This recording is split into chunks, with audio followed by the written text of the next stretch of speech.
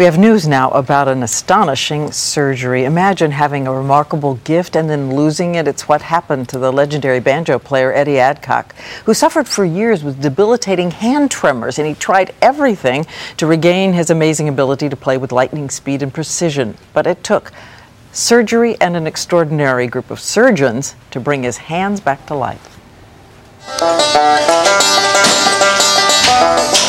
You're hearing the sound of fine-tuning, not a banjo, but the brain of a banjo player. There was quite a crowd at the window. You could hear the music all the way down the hall. It was just phenomenal. The patient, bluegrass musician Eddie Adcock. Legendary, fast-picking freight train style. He quickly rose to fame. Eventually, he found his musical soulmate, Martha, married for 35 years. They're called the Sonny and Cher of bluegrass.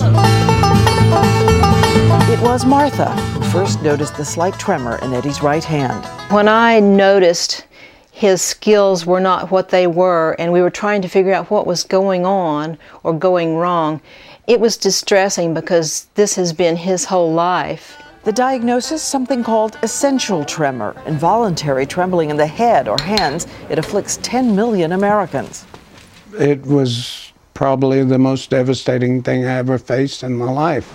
Doctors at Vanderbilt University Medical Center offered a possible solution, a procedure called deep brain stimulation.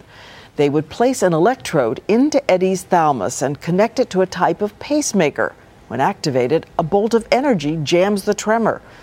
We have seen the dramatic results of deep brain stimulation surgery before. It is the treatment that helped this patient with Tourette's syndrome.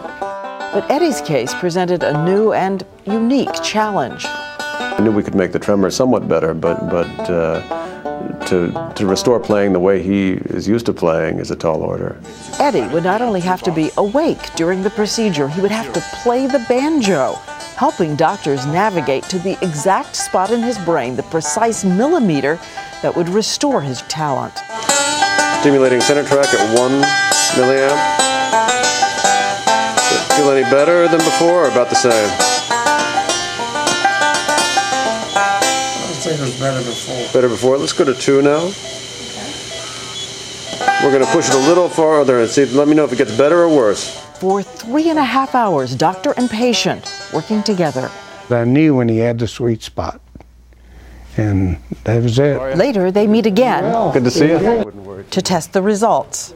First, with the implanted electrode turned off, Dr. Niemann asks Eddie to take a simple writing test. Boy, I wish I could do it. Next, the banjo. Then, Dr. Niemann activates the electrode using a remote control. Do you feel any tingling with that? I feel it tingling. So now that the stimulator's on, let me have you draw the spiral again and sign your name to it. Eddie's shaky signature replaced by a world-class autograph. But in this case, it's all about the music.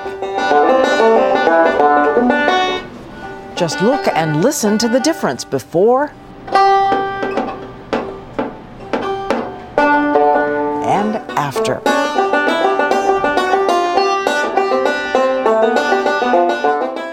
For Eddie, a second chance at sharing his gift. Just hours after this appointment, he is back on stage alongside his beloved wife, playing their own unique sound. I'm blessed. It's the most wonderful thing that's ever happened to me in my life.